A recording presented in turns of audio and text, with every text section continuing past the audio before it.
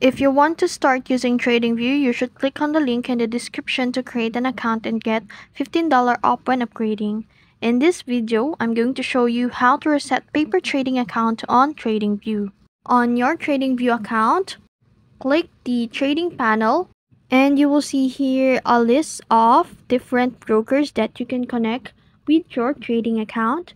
Now, in order to connect to paper trading, look for paper trading.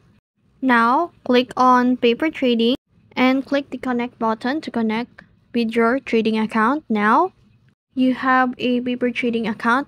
To reset it, just simply click this account settings and then you will see there a reset account.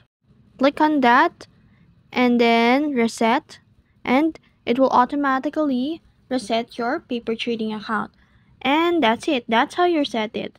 If you found this video helpful, don't forget to like, share, and subscribe to the YouTube channel.